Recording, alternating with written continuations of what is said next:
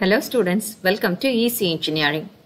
And this is a video which gives you the laboratory lab experiments writing procedure. So this is a lab with a subject code of EC 8361 Analog and Digital Circuits Laboratory. In this laboratory, we have seen only the digital lab manual writing. So in the very first page, write the subject code as EC8361 Analog and Digital Circuits Laboratory. Among the same, it's only the experiments for digital lab. Then in the manual side, after the content page, in the right side ruled page, write the do's and don'ts column. I will read out the do's and don'ts. First one, be regular to the lab always. Follow proper dress code. Maintain silence. Know the theory behind the experiment before coming to the lab. Identify the different LEDs or terminals or pins of the corresponding component before making the connection.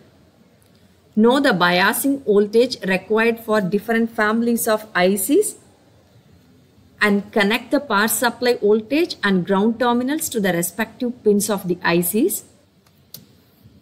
And the sixth point, know the biasing voltage required for different families of ICs and connect the power supply voltage and ground terminals to the respective pins of the ICs.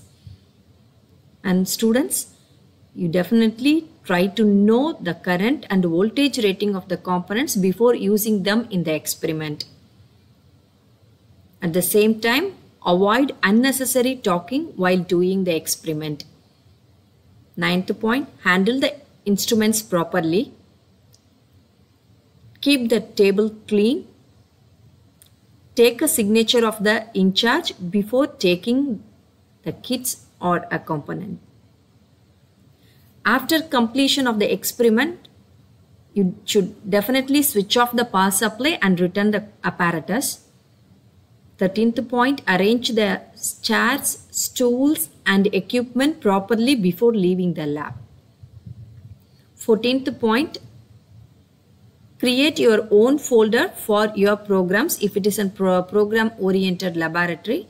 But for our digital lab, obviously it is not required because we are going to do it in a physical mode. If it is an online mode virtual, then you need a folder to copy. Then fifth one, shut down the systems properly after the completion of the programs if you are using a simulation related experiments. And don'ts. Do not exceed the voltage rating.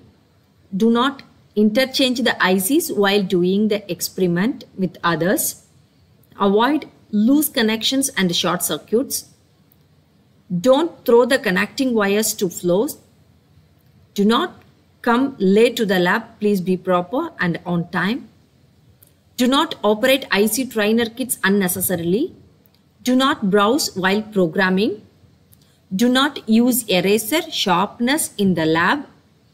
Do not write anything on the table and do not change the settings of the system. Students, in your observation, after content page, very first page in the ruled side, right side, you have to write the do's and don'ts.